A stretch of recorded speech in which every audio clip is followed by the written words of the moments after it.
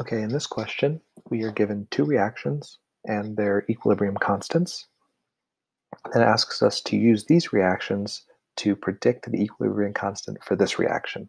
So let's see what the relationship is between these sets of reactions and this one down here. Starting on top, NOBr2 going to NOBr. This is in the correct order, or direction I should say. NOBr is in the products, but we have one Br down here and we only have half over here. So the first thing we're going to do is multiply this reaction times 2. Okay, so that gives us 1 Br and 2 NOs. In this reaction down here, we have N2 and O2, one each, but they're on the wrong side of the equation. We need to flip this. I'm just going to do these little arrows here. It tells us we're going to flip the whole equation around.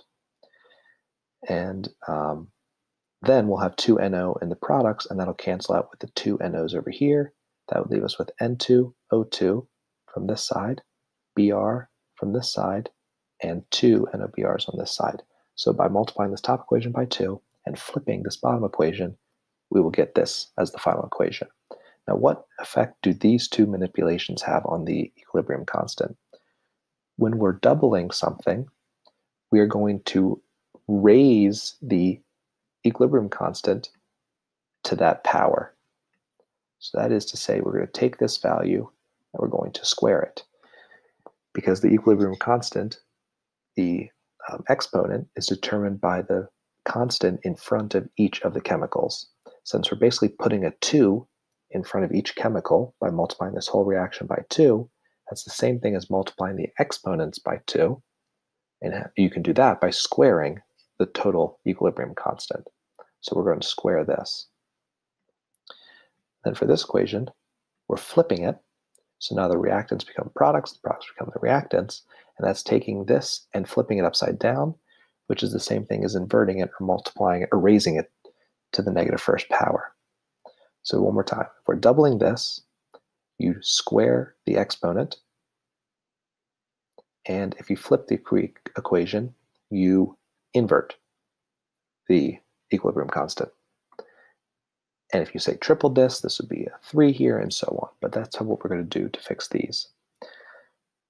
So to find the final equilibrium constant, we are going to multiply each of these equilibrium constants together. So the final equation is going to be 5.3 squared times 2.1. This is the final equilibrium constant, 2.1 times 10 to the 30th raised to the negative 1. If you multiply those together, you would get a final answer of about 1.3 times 10 to the negative 29th power. So that's how you obtain the equilibrium constant for an equation given the equilibrium constant for its parts.